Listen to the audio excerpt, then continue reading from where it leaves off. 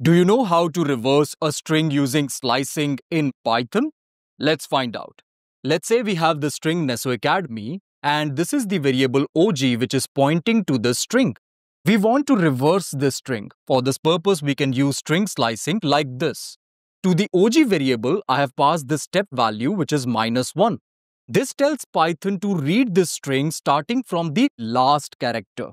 And here I have not passed the start value and the stop value. This means I am telling the Python to read this entire string starting from the last character.